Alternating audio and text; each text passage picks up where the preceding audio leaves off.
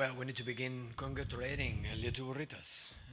Congratulate him. They make a really good match. And like I told you another times, when you win or you lose for 1 point, or in this case 3 points in the overtime, both teams deserve to win and to lose, you understand? But in this case, they're fighting and they keep believing that for beating us, and we give them so many presents. When you miss 18 shots, 18 free throws in your own home, it's because you don't deserve to win. There are no more to say. You cannot miss. You can miss 3-4 shots, but 18 free throws? It means that we make so much presence. Tenka pradėti nuo to, kad reikia pasveikinti Lietuvos Ryto komandą su pergale. Jie šiandien žaidė gerai. Kaip jau nekartą esu sakęs, kai pralaimi vienu arba šiuo atveju 3 taškais po pratęsimo, tai reiškia, kad abi komandos iš tikrųjų nusipelnė laimėti.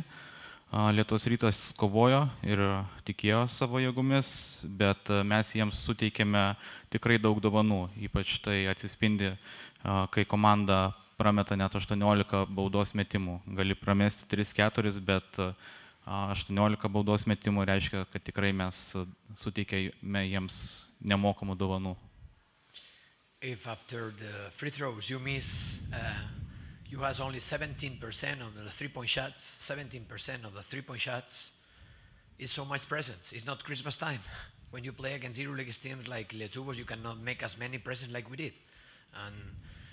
And with all these presents, we arrive till the end of the game with chances for beat them. We arrive to the overtime. And then we are positive in the way that we try to learn about these situations.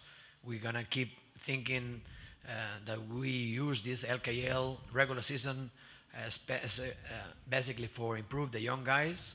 And I am really happy about, after all this regular season, permitting me to look like Kuzminskas or Jaskevicius or Levkevicius, who finally he cannot play more because he's totally out of the game for the kick.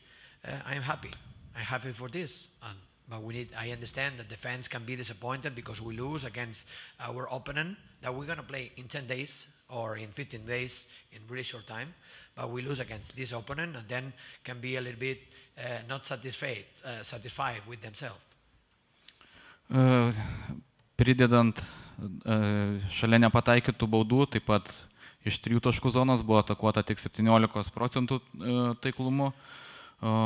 Kai tiek daug varžovams suteikė dovanų, o čia juk ne Kalėdos, tai negalima daug tikėtis. Bet nepaisant to, Žalgiris į rungtynių pabaigą turėjo tikrai kelis šansus laimėti rungtynes. Tai parodo, kad galima iš šių klaidų pasimokyti. Taip pat visą reguliarų į LKL sezoną pavyko išnaudoti jaunimo tobulinimui. Tiek Mindaugas Kuzminskas, tiek Adas Juškevičius patobulėjo, tiek ir Vytenis Lipkevičius, kuris šiandien negalėjo užbaigti rungtynių, nes dar 3 kėlinyje buvo varžovo nokautuotas. Žinoma, treneris supranta, kad gerbėjai gali būti nusivylę, nes buvo pralaimėta varžovui, tačiau su to pačiu varžovu turbūt teks žaisti už 10 ar 15 dienų ir tada bus galima iš šios dienos klaidų pasimokyti. Klausimų treneriui?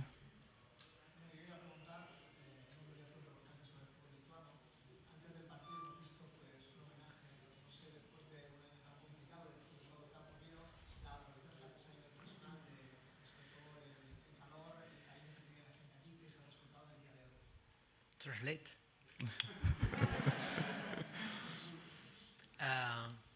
Well, I try to translate what he asked me, please. And then you translate in Lithuanian. Okay. What he asked me is about what the fans make it my honor at the beginning of the game, basically. No? And what's my opinion included after this 9 months that I spent here. Klausimas buvo, ką fanai buvo paruošę treneriui prieš rungtynes ir taip pat koks trenerio įspūdis apie Lietuvą praleidus šią 9 mėnesius. Lo que quiero decirte es que después de 9 meses, cuando uno sale fuera de casa, y es la primera vez que sale, soy el primer entrenador español en baloncesto que sale como primer entrenador. La sensación es que como me ha pasado en Madrid y me pasó en Sevilla, estás dejando un rastro, y esto es lo mejor para un entrenador, pase lo que pase.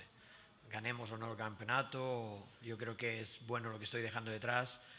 No sé si voy a seguiré, pero en cualquier caso estoy contento de provocar la reacción de la gente ahí dentro o fuera de la calle, en el estilo en el que yo entiendo las cosas.